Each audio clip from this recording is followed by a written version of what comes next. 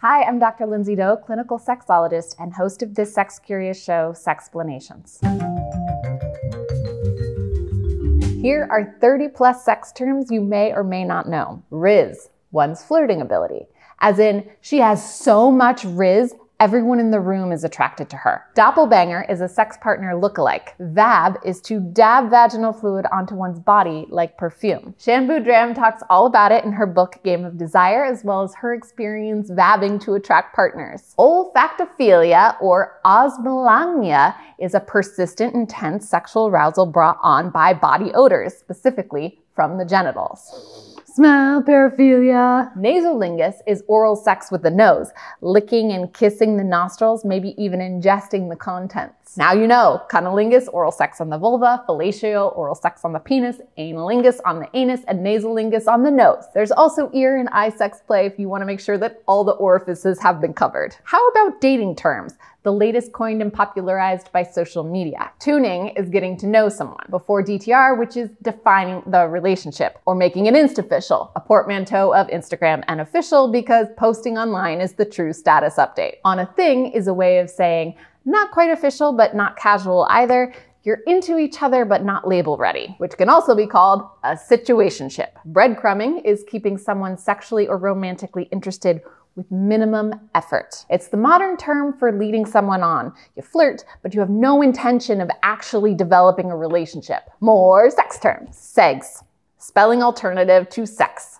Seggs, sex, sex, Seggs. A cum tribute is when a person masturbates to someone's image and then sends them a photo of the resulting semen, usually ejaculated onto the image. Cum tributes can be a form of affection between partners, a way of appreciating an attractive photo of a lover, but they can also be abusive, unwanted contact like unsolicited dick pics. Get consent. Callipygian is someone who has a nicely shaped buttocks or large rounded ass, also known as a dump truck. Callipygians, Cardi B, and Megan Thee Stallion. Fraysexual is sexual attraction to strangers or acquaintances, like one-night stands and casual sex, as long as they stay unfamiliar. One Fraysexual or Ignotasexual compares herself to Ariel the Little Mermaid, loving the statue of Eric until she actually meets the guy and the attraction fades. The opposite of demisexual. Video in the description. An accountant has become a euphemism for sex worker. Someone who does porn or OnlyFans but doesn't want to answer their questions about their professional life, so they say they're an accountant to bore the interviewer into leaving them alone. Not that there's anything wrong with being an accountant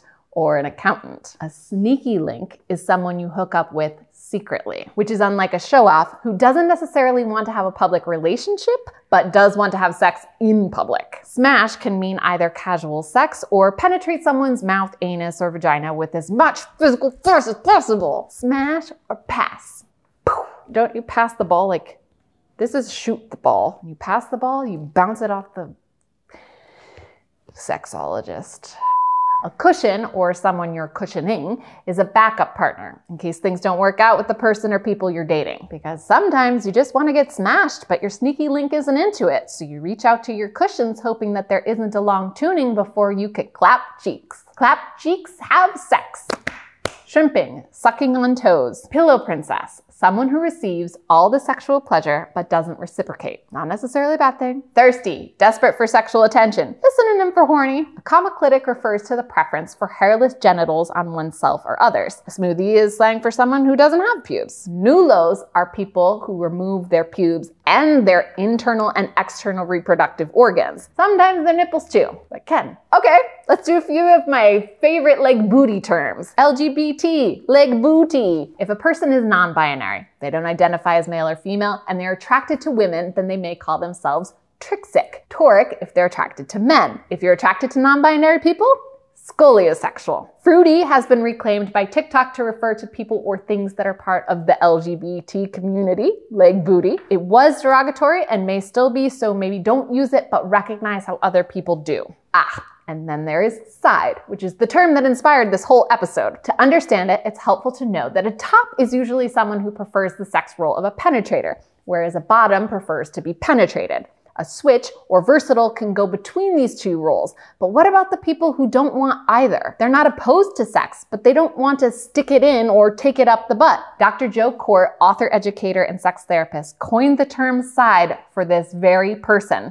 You're not less sexual as a side. You're side. Side pride. I can't wait to do a whole episode about this. I need sponsors. Sexplanats of patreon.com/sexplanations. You are making this show happen. All of the education and validation, people learning more ways to express themselves and understand others, that's you. Thank you, Sexplanats, you brilliantly generous business partners, you. Stay curious. Breadcrumbing. A cum tribute is when a person masturbates to Callipygians, Cardi B, and Megan Thee Stallion. Very hard to say. Clap cheeks. Have sex. Clap cheeks. Have sex. Seggs.